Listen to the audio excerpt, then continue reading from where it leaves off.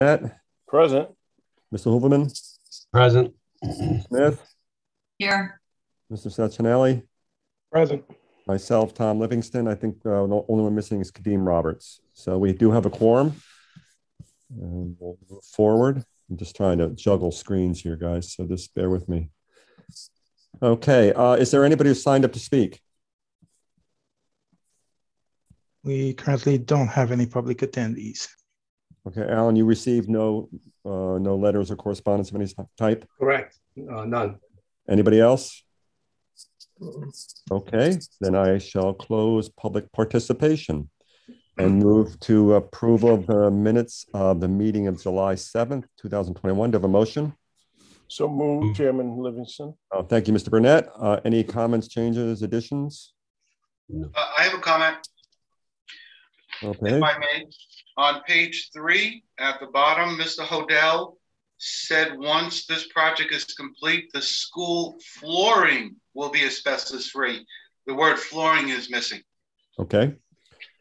Are there any other comments or changes? Okay, seeing none, all in favor of the minutes as amended, indicate by raising your hand. 1, 2, 3. Nick, are you with us? Okay, so unanimous then. Oh, Barbara? Abstain. Oh, I'm sorry. Okay, Ms. Smith abstains. Okay, sorry. Okay, all right. Moving on to the first item under old business, review proposed disposition of city property located at the corner of West Cedar Street and Scribner Avenue. Refer the following recommendation to Common Council for final approval. Authorize the mayor, Harry W. Rilling, to execute any and all documents necessary to convey to 3 Color LLC 11,443.3 square feet plus or minus of property as shown and described on a certain survey map described as map showing land of City of Norwalk to be acquired by 3 Color LLC, CEO, care of, I guess, Gino Natera on West Cedar Street and Scribner Avenue intersection, Norwalk, Connecticut, prepared by the City of Norwalk Department of Public Works dated July 3rd, 2018. And 2, accept the conveyance of 728.9 square feet plus or minus of property from 3 Color LLC as and where described on said map, subject to the easements, restrictions, rights, and obligations generally described in the memorandum of Alan Lowe dated July 29, 2021 for the purchase price of $102,921. Do I have a motion? Mr. Hooverman, thank you. Alan, you want to bring us up to date on this one? Yeah, as everybody knows, we've been talking about this item for probably, well, at least 2 years and probably started probably like 5 years ago. But through all this process, we have done everything that the committee need to do and the city need to do in terms of process-wise. And we had we notified all the department heads about this request and the need for the property. We also had a public hearing. We went to planning commission, and they have some comment which was presented back to the committee, and we considered those, and we made most of those a condition of any land sale. And also the last step we were supposed to do is that Gino, our requestee, he has paid for us for a appraisal that was managed and authorized by the law department, and we completed the appraisal. The appraisal value is $110,000 for the land that we were going to sell to, the land value of the city property. And on the other hand, the city needed some right-of-way to maintain a proper right-of-way width along West Cedar Street. And that's about 700 square feet. So I deducted the cost based on the square footage price per square foot, and with a net cost to Mr. Matera to $102,921. We had gone through all the process, and previously the committee had expressed interest as long as we incorporate all the conditions of planning commission, as well as that the value of the property is based on appraisal. So we have reached that. We have completed all the process that we are to have, and so subject to the committee's approval, this will go to Common Council, and that would be the end of the process. That would be final approval by the Common Council. And I just want to note one other thing. I haven't talked to Mr. Matera about the survey that was prepared by DPW, because the DPW decided to prepare the survey for this process because the city needed it right away. So DPW had agreed to prepare the survey. The only issue we have is that the staff person, the surveyor on staff, has since retired. So that survey is never 100% completed. So there may be a little bit of cost to finalize the survey. I don't know how we're going to do it, but we'll figure it out administratively between the law department and Mr. Matera. But I think that potentially there's a few dollars to finish the survey. So I don't know what that is, but I am, again, without telling Gino ahead of time, I expected the seller to figure it out in terms of paying for it. So it shouldn't be too much. The survey is done, but it's just, maybe we can find the retired city employee who's a certified surveyor to stamp it, and we may have to pay something for it, kind of thing. So we'll work it out. It's a minor cost. Okay, overall. so Alan, one of the things I recall from the Planning Commission and as well as this committee, we asked that there be new trees planted. So I see on your attachment, at least 6 trees. And those will be in is it a deed restriction? How are we enforcing this, if you will? We would be getting a, I forgot what's the term. We'll be getting a, bear with me for a second. We will be getting a surety bond as part of the closing documents for the value of the landscaping, to ensure that the buyer will install the plants as proposed, and at the same time we'll be getting a planting. We'll work with Gino to come over with a planting list that's satisfaction to the city. And how long will the bond be? How long? We haven't talked about it. I would say typically, I mean Gino is here, but I mean typically we would think it's a year. I don't know. Well, probably needs to be a little longer because the trees, want to make sure they live. Okay. All right. Does any member of the committee have any questions or comments before I let Mr. Matera speak? Or? All right, Mr. Matera, you want to comment at all, or any thoughts? I believe the only question that you had was the length of the bond, and I would agree to extend the bond if you deemed it necessary, year, 2 years, 3 years, whatever you wish. Okay, thank you. Any other comments? All right, seeing none, all in favor, indicate by raising your hand. 1, 2, 3. Nick? Okay, so it's unanimous. Thank you. Thank you, Ms. Matera. Look forward to seeing the landscaping and the finished product after all this time. Yeah. It's been a long journey. Yeah. Okay, let's move on to new business. It's all let you know, it's going to Common Council next Tuesday night. Okay. All right. Thank you very much, Mr. Matera. Thank you very much. Okay. All right, moving on to new business. Board of Education review bids for the removal of underground storage tanks at various schools and refer the following to Common Council for action. A, authorize the mayor, Harry W. Rilling, to execute an agreement with B&W Paving and Landscaping LLC for the Kendall Elementary School Oil Tank Removal Project, State Project 103-0260 CVOT. Nathan Hale School Oil Tank Removal Project, State Project 103-0259 CVOT. Silvermine Elementary School Oil Tank Replacement Project, State Project 103-0255 CVOT, and Rowayton Elementary School Oil Tank Replacement Project, State Project 103-0257 CVOT, for a total not to exceed $441,400. Account noted. And B, authorize the MPS Facilities Department to issue change orders on this contract for a total of $44,140. Account noted. Do I have a motion? Thank you, Mr. Sacchinelli. I am glad that I don't have to read this 5 times, but Bill, you want to talk about this a little? We've had a lot of discussions about these tanks, but anything you want to tell us about these? Sure. Finally, the state gave us approval to go out to bid, and that's what you have here in front of us. What this encompasses is 4 schools.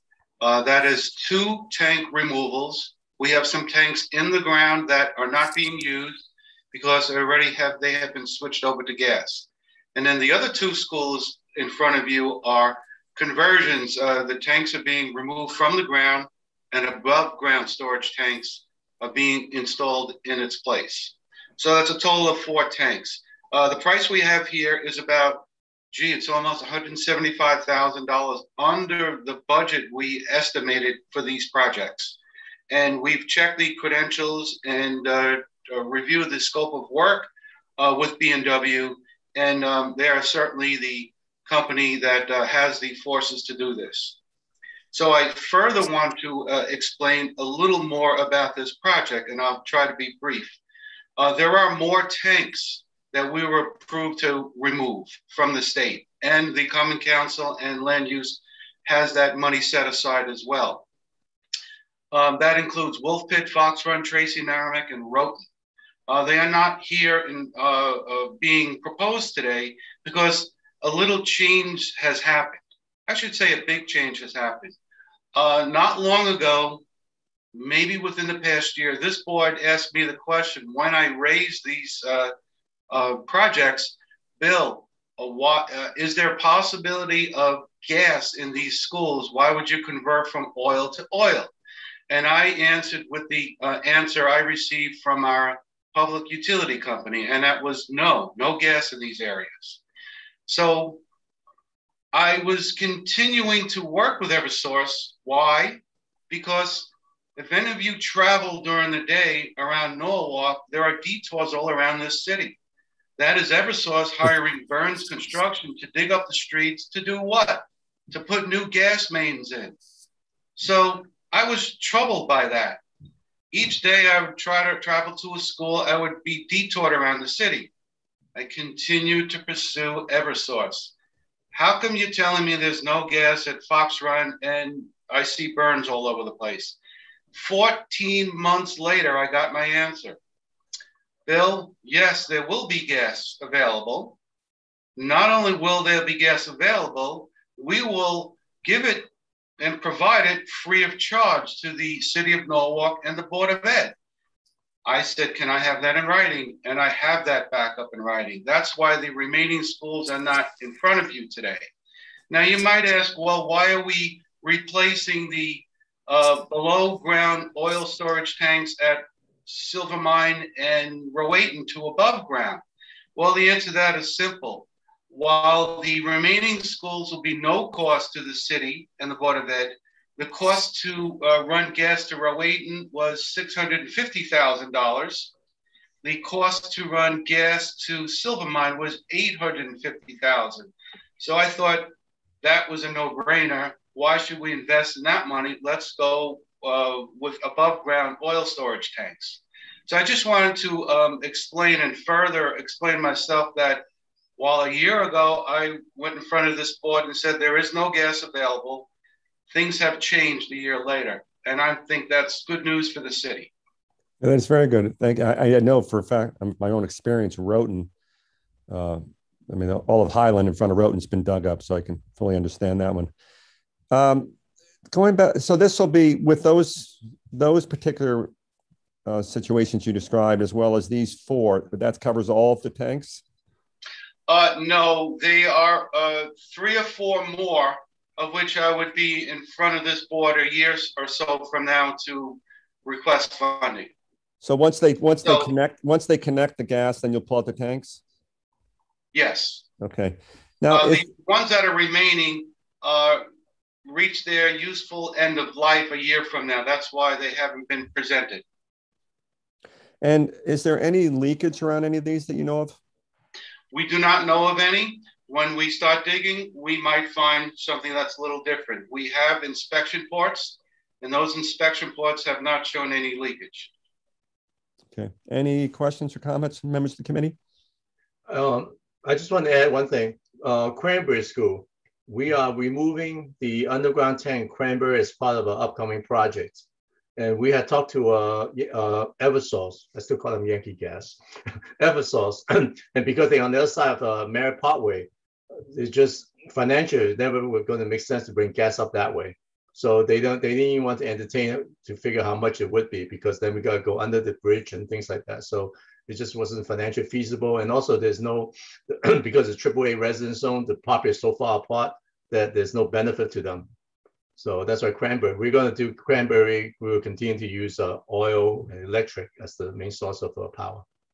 I think the estimated cost to potentially run gas to Cranberry was 1.2 million, last I heard. So that wouldn't be feasible. No. Okay, any other comments, questions? All right, seeing none, all in favor? Yeah, I'm a yes, Mr. Livingston. Okay, thank you. So it's unanimous. All right, moving on to the Maritime Aquarium. Review proposed actions necessary for the implementation of the replacement Meerkat exhibit with the state's functional replacement funds and refer the following to the Common Council for approval. A, authorize to increase the change order allowance with the APO&G's construction management agreement for the Norwalk Maritime Aquarium functional replacement project for a total not to exceed $2,061,569 necessary for the construction of the Meerkat exhibit. Funds are available from the state and the Maritime Aquarium functional replacement project account noted. Any funds shortage or expenditures in excess of available funds from the state will be provided by the Maritime Aquarium. B, authorize the Mayor Harry W. Rilling to execute an amendment to the Maritime Aquarium functional replacement assistance agreement between the city and the state of Connecticut DOT to reflect the inclusion of the implementation of the Meerkat exhibit and the adjustment of the completion date. C, authorize the Mayor Harry W. Rilling to execute an amendment to the agreement with the Maritime Aquarium for the state functional replacement project for the inclusion of the Meerkat exhibit and reconfirm the Maritime Aquarium's responsibilities to compensate the city for all expenditures in excess of the state's functional replacement funds. And D, authorize the Mayor Harry W. Rilling to execute an amendment to the agreement with the Construction Solutions Group for the management of the Maritime Aquarium functional replacement project for an additional 3 months for a total not to exceed $25,000. Funds are available from the state in the Maritime Aquarium functional replacement project account noted. Do I have a motion? Thank you, Ms. Smith. Okay, Alan, you want to talk about this first? And yeah, then, I think all member of Common Council and the public is aware that we have completed we together, the city, the state, as well as Maritime Aquarium, have worked together and using the fund that was the functional replacement project relating to the walkway project to, excuse me, to construct the 4D theater, which is completed in January of this year. And also the seal tank, if you haven't seen it already, it was completed in the middle of May of this year. So now it's open to the public, and I think it's been a big hit. I assume it's a big hit, right, Dave? I think overall, I think that I think we have completed a really strong task. I mean, it took us 2 years, well, multiple years to get to this point. Part of the commitment from the state, it's a $40 million, and it's not like a grant. It's really pretty much a compensation of the easements and removal of IMAX theater and all that stuff. It's a compensation. So the strategy always been is that we have to bid previously for multiple scope within this project. When we bid it out, the scope is greater than what the $40 million budgeted for this project. So we downside the scope, and primary focus was the 4D theater and the seal tank. So we accomplished those. And it's always been a commitment of the state and the city that any balance of fund will stay in the account, and to help Maritime Aquarium to finish the remaining, whatever we can do with the remaining scope, which include the Meerkat exhibit, the goldfish tank, as well as the west entrance. So those are the things that we haven't been able to complete, and the balance fund stays in the account to try to accomplish as much of those remaining items as possible.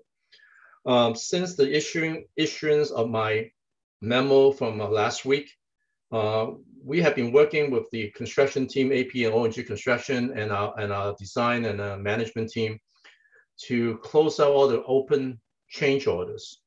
So in my memo, I identified that we have a balance of $2,093,154 remaining available to the Meerkat. The actual amount is less.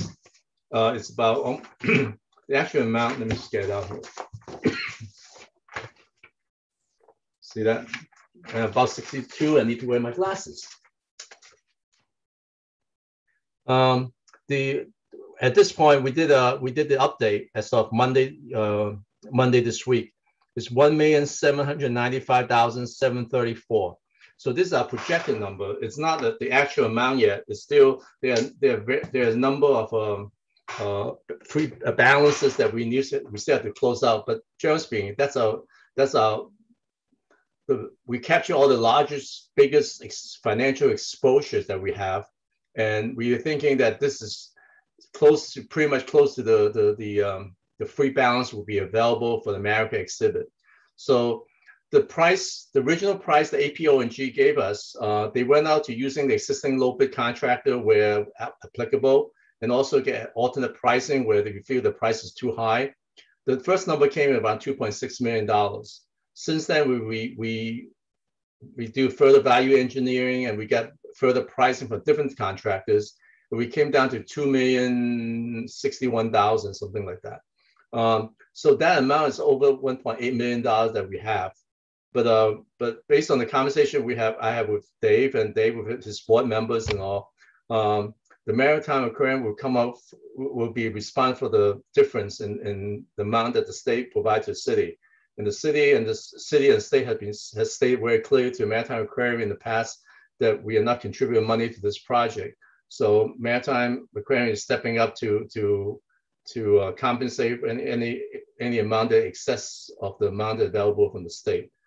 Dave, you want to add any more to this? Thank you, Alan.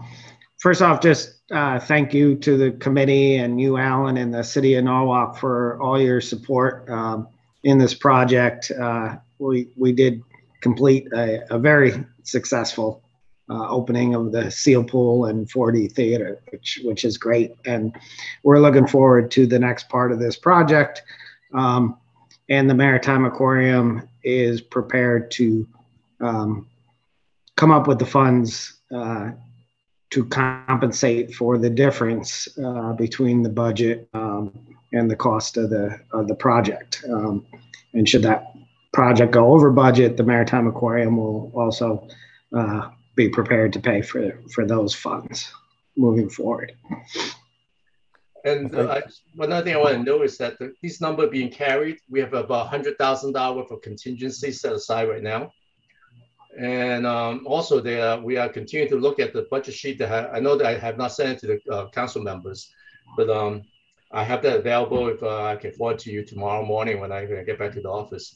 There are still miscellaneous dollar amount, maybe 10 grand here, 5,000 here kind of thing that we will continue to capture those and put it back into the funds, try to reduce the burden on the Maritime Aquarium. But at the end of the day, Maritime Aquarium will be putting money in this project. There's no question. I mean, we are $260,000 short, generally speaking. But we expected the contingency, even though it's $100,000, we'll be spending some of it. So there is money that we will need from the Maritime Aquarium. Well, Alan, a couple of things. One, I take it the demolition of the old IMAX theater is outside of this. Is that not part of the 40 million? Right. That's 100% correct. Okay. And yeah, anything we can find extra money to give to this project in the excess budget, I think would be great.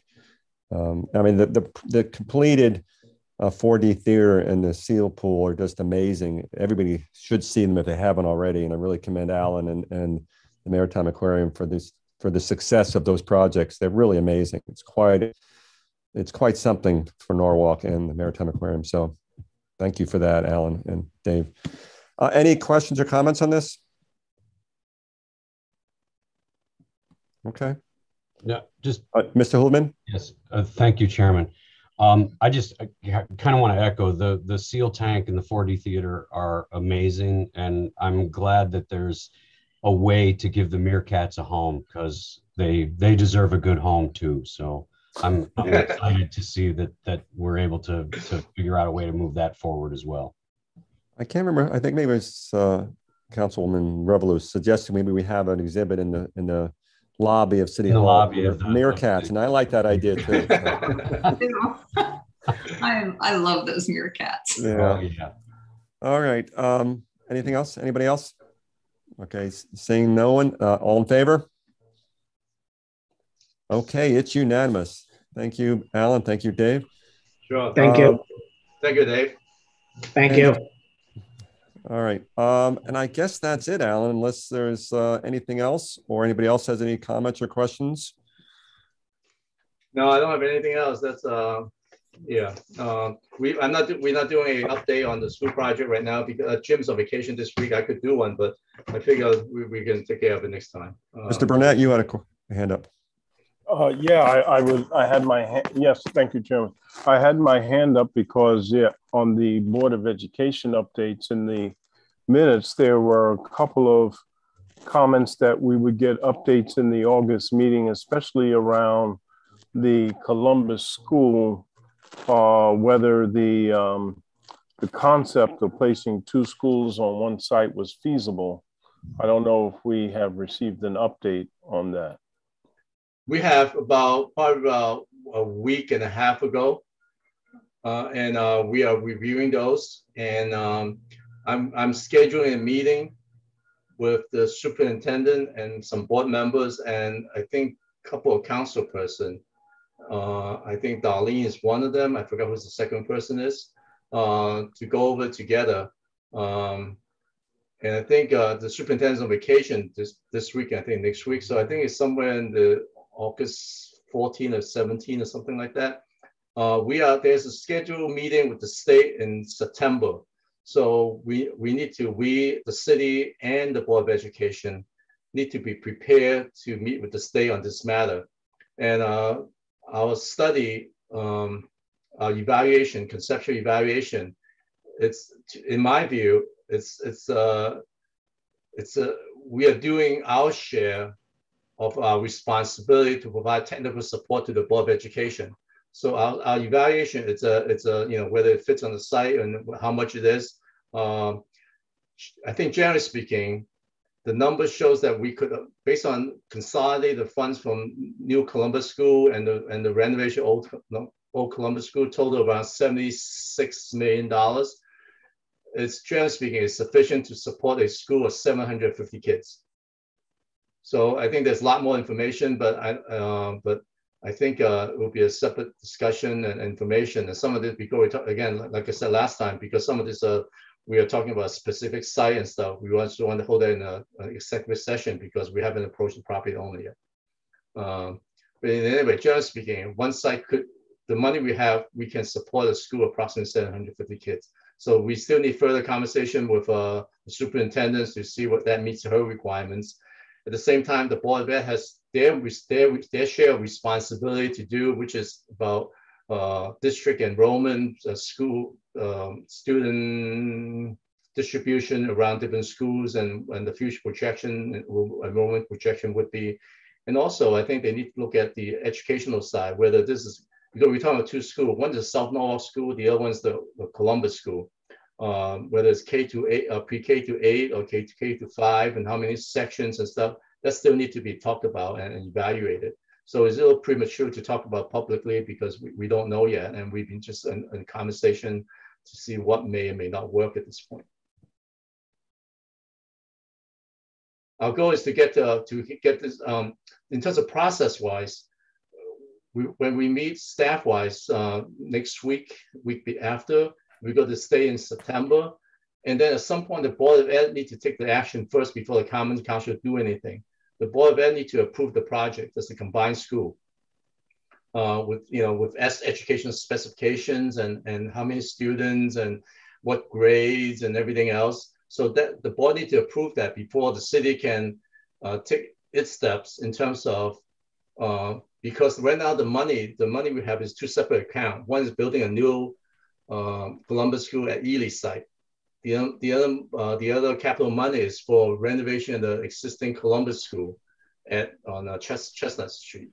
So if you combine it, we probably have to do a special appropriation to merge the money together.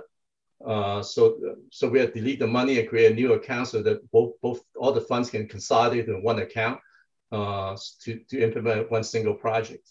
At the same time, we will approach the property owners, start negotiation of potential requisition of property. So the board had to take action first before the city does. Okay. Anything else before we get a motion to adjourn? Okay, do I have a motion? Thank you, Mr. Sachinelli. All in favor? All right, thanks very much, everybody. Enjoy I guess rest of your evening and the rest of August. It was a All nice right. short August meeting.